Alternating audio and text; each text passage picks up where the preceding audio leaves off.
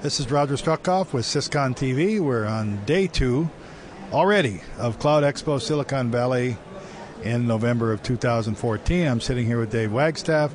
He's been ubiquitous here for the first couple of days of the show. I've seen him everywhere on panels and speaking and talking to him, that sort of thing. So welcome. Thank you. You've had a couple of days to absorb it.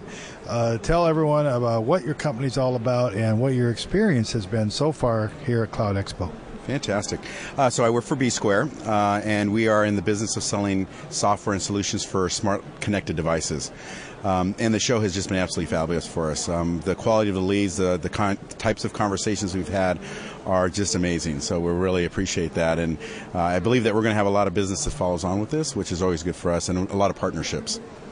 You know, we have been doing this Cloud Expo. This is about the 15th iteration, which means we go back 7 or 8 years. And we're going to talk about the Internet of Things this year. And we said, you know, let's wait till November.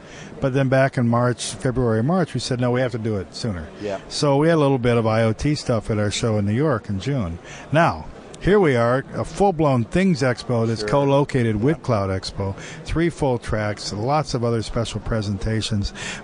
What kind of questions are you getting from people? Because you may be surprised that people seem to really up to speed on IoT. They sure have, and it's really around, they're asking more business-related functions. How do I make money at this? How do I draw business around it?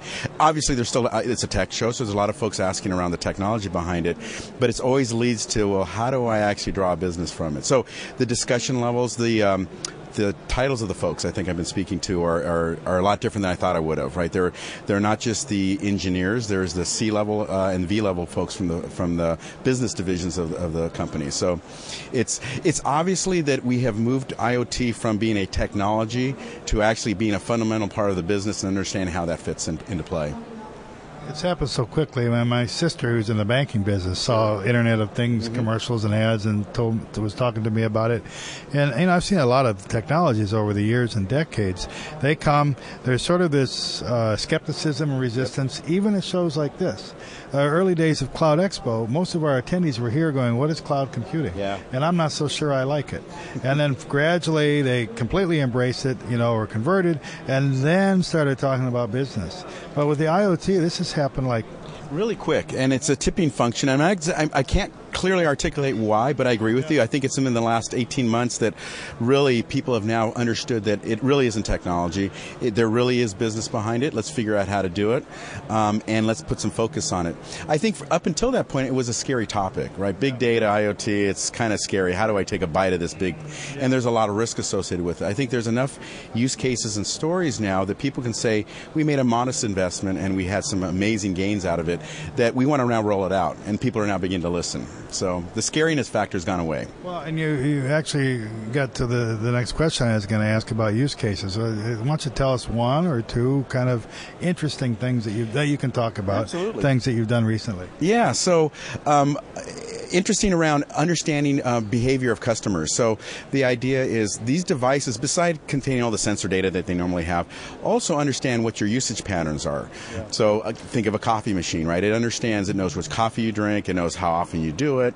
Imagine if it could automatically make recommendations as to the next coffee, sell you some coupons. So there's an understanding now of the social media network of IoT, if you tie it in with these devices, and the non-traditional uses of them, where you're not only looking at sensors, you're looking at behavior, sales patterns, and those kind of things. So the ability to integrate IoT into the business now is being better understood. Yeah, we were covering big data, I think it was 2 years ago. I remember I was sitting outside talking to people, and we have been covering big data here for a couple of years, but to be honest, the first year it just kind of sat there. Yes. But then suddenly with the IoT, it's just like this pulling.